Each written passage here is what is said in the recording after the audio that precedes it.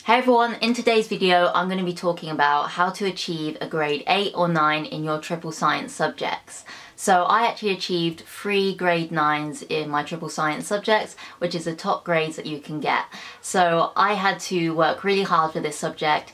It's not an easy course, there is a lot of content, there is a lot of things to remember, and the exams are quite difficult. So it's really important that if you are in year 11 now, that you start working hard, buckling down, and follow the advice and tips that I give you. My first piece of advice is to purchase the revision guides. So these are the ones that I used. I used the GCSE, Chemistry, Biology, Physics, OCR, CGP revision guides, and they are so good because they consolidate and make your notes so much simpler by making them very visual and easy to read. So they're so good and I would definitely recommend. However, if you're with a different exam board, then don't get these because these will probably have things in it that other exam boards don't. So I would definitely recommend. They can be quite pricey, but they are definitely worth it. I used these all the way through, so it's definitely a good investment to make. And I also bought these in conjunction to the revision workbooks. I don't have them with me because they were so tattered and full of stuff and notes that I had to throw them away. But the workbooks basically have loads of exam style questions, which is so important with this new 9-to-1 system, because we can't really use old past papers because the spec isn't relevant to the new spec.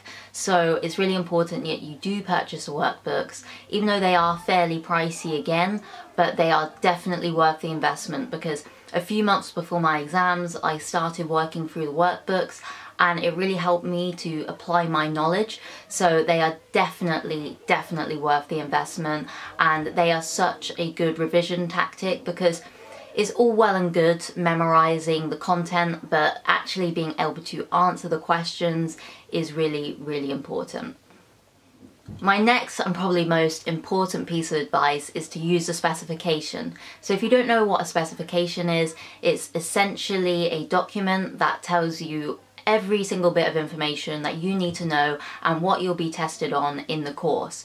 So anything outside of the spec you won't be tested on. Everything is in there, and it's really good coming to exam season. So about a couple months before exams started, I went through the spec with a green and red highlighter. I highlighted anything green that I knew, and anything that I didn't know I highlighted red, which was a really good strategy for me because it meant that I was able to make more efficient and time efficient revision, if that makes sense. So I wasn't going over things that I already knew. I was able to pick out the notes that were in red highlight and revise them thoroughly, and maybe glimpse over the other stuff that I knew really well. So you know, you don't get much time to revise, so it's a really good strategy to help you know, kind of customize your revision to things that you don't know very well. My next piece of advice is to use flashcards. I was literally a flashcardaholic during triple science GCSE. It helped me so much to be able to memorize the information in all of the topics. So when we'd have a module test, I would make a set of flashcards to revise for the module test, and that helped me when I came to end of the year 11, and I was able to use the flashcards that I made to revise the topics that I was going over. So it's definitely so important that you make the flashcards when you've done the topic, because there was a lot of people in my school year who were making flashcards a few months before the exams, and of course they were so stressed out and it wasn't an efficient way to use their time. So doing the flashcards early, even though it's quite time consuming, it definitely pays off when it comes to exam season, when you have those flashcards ready to go. So I personally use Quizlet. It is just so good. It's an online resource that you can use to make flashcards. If you get the paid subscription, which is £12 per year, then it definitely works out well because you can add images and audio, and it was really good for me because I was able to use them wherever I went. And also, if you get Quizlet, then it's a lot better than paper flashcards, purely because paper flashcards, you have a chance of losing them. Whereas if they're online, then they're going to be there safe. My favourite online resource for triple science was definitely Educate. My school hooked us up with an Educate subscription, and essentially Educate is a website that hosts thousands and thousands of questions based on each triple science subject. So I was able to click on GCSE physics and then click on the topic, which I think was in P8, the solar system, and revise 50 questions on that. So it really helped me just remember those nitty-gritty details and test my knowledge, and it helped me so much during that exam period where you don't always want to do reams and reams of revision and notes. You just want to try and test your knowledge. So that helped me so much. Obviously, I was very fortunate in the fact that the subscription was paid by my school. I don't know how expensive it is, but I would say it is definitely worth the investment. Having that there to test your knowledge is so important. My next piece of advice is to do exam style questions. With the new spec, we are slightly disadvantaged because there aren't reams of past papers to go through. However, there are good resources such as Physics and Maths Tutor, your school, workbooks, revision guides where there are exam style questions. And I think your exam board posts practice questions also.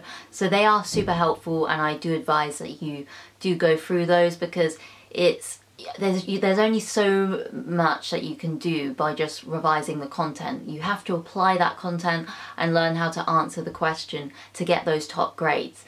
So definitely start doing it now. And if your teacher gives you any worksheets with exam style questions, make sure you store them away in a file or folder, because they will come in handy when you come to exam season so that you don't have to look up all these different questions.